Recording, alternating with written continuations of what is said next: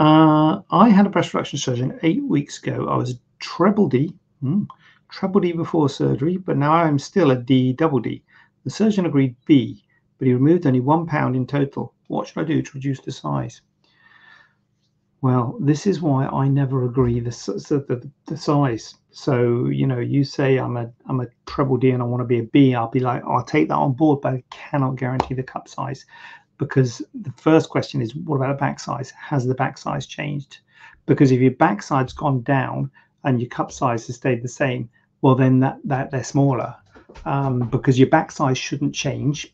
Just to be clear, your back size should not change when you're having a breast reduction.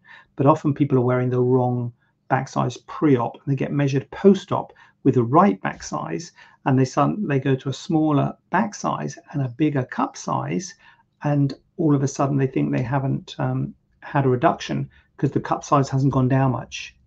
I don't know if I'm making sense there. So if they stayed the same size, so if you were something like a 34 treble D and now you're a 32 D double D, well, pre-op, instead of being a 34 treble D, you'd have been a 32 E or F.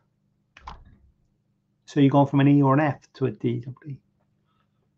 That makes sense? I don't know if I'm making sense here, but the point is, it's very difficult to be too accurate about cup sizes.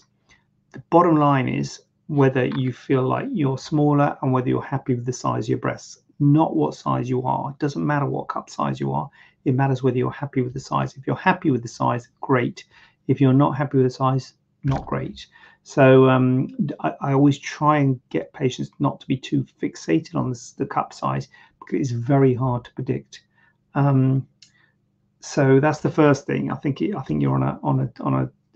It's not good to agree with patients' cup size, because it's impossible in my experience to predict the cup size. That's the first thing. So only remove 1 pound in total. 1 pound's not too. Is fair amount, I would say. Or you mean in total from both breasts, or anyway, whatever. What should I do to reduce size? So often it's a skin tightening process as well as a reduction of volume procedure. So often the lift is a main part of it, as well as reducing volume. So the only thing I guess you can do now to reduce the size is weight loss. But I would always say to people, you need to really try and lose weight before surgery. So it's not ideal losing weight after surgery, because they could droop. So it's not great. But that's the only thing I could say that you could do to remove more volume. Well, non-surgically, obviously surgically you could have liposuction, but again they could droop, because that would be just taking out some of the heaviness, or another breast reduction, I guess, but that's a bit extreme. So there's the surgical options, but non-surgically, yeah, weight loss. The other thing is good, well-fitting bra and things, and again, these sorts of things are things it's probably best to look at pre-operatively, but a well-fitting bra can help with a lot of the problems people get when the breasts are a bit big and heavy.